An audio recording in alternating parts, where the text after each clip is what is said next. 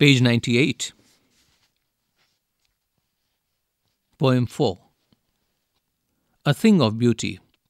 About the poet John Keats, who lived between 1795 and 1821, was a British romantic poet.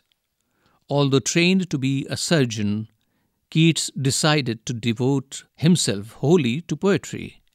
Keats' secret, his power to sway and delight the readers, lies primarily in his gift for perceiving the world and living his moods and aspirations in terms of language.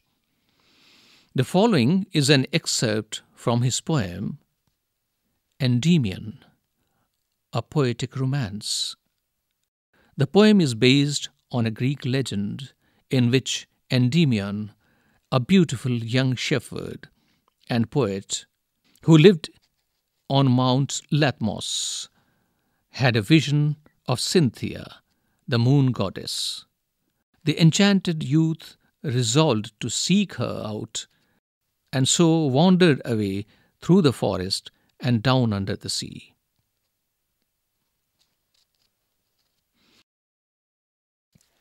Before you read, what pleasure does a beautiful thing give us?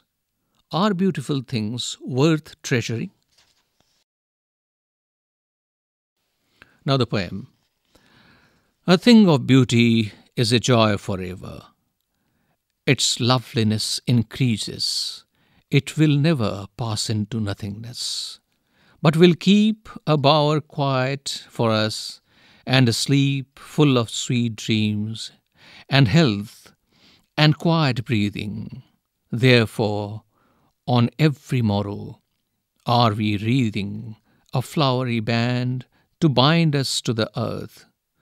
Spite of despondence, of the inhuman dearth, of noble natures, of the gloomy days, of all the unhealthy and over-darkened ways made for our searching. Yes, in spite of all, some shape of beauty moves away the pall from our dark spirits, such the sun, the moon, trees old and young, sprouting a shady boon. Such the sun, the moon, trees old and young, sprouting a shady boon for simple sheep. Page 99. And such are daffodils, with the green world they live in, and clear rills, that for themselves a cooling covert make against the hot season, the mid-forest brake, rich with a sprinkling of fair musk rose blooms. And such, too, is the grandeur of the dooms we have imagined for the mighty dead. All lovely tales that we have heard or read, an endless fountain of immortal drink, pouring onto us from the heaven's brink. Rills means small streams. Brake means a thick mass of ferns. Think it out. Number 1, list the things of beauty mentioned in the poem. Number 2, list the things that cause suffering and pain. Number 3, what does the line, "Therefore are we wreathing a flowery band to bind us to earth," suggest to you? Number 4, what makes human beings love life in spite of troubles and sufferings? Number 5, why is grandeur associated with the mighty dead? Number 6, do we experience things of beauty only for short moments, or do they make a lasting impression on us?